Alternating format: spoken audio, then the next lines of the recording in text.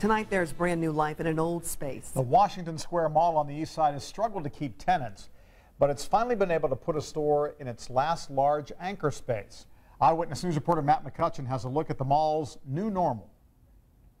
7, 8, 9, and 10. On a Friday afternoon, Hello, how are you? Liggy Kress is selling an item or two she bought at the Washington Square Mall.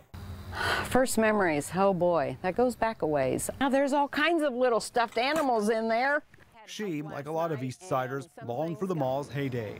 We've lost several stores. The north side and the south side, I think, are the only two that have really kept going. But now there's a group trying to keep the east side going.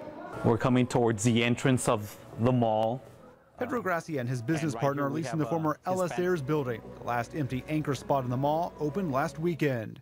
We have over here Royal Prestige. The cookware manufacturer boasts a 50-year warranty. It's one of several small stores set up in this large anchor store.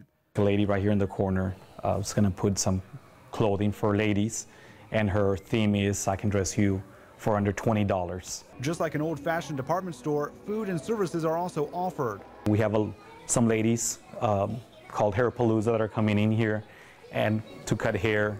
The profits from the plaza go toward another community project. Everything began because our church needs in Frankfort, Indiana.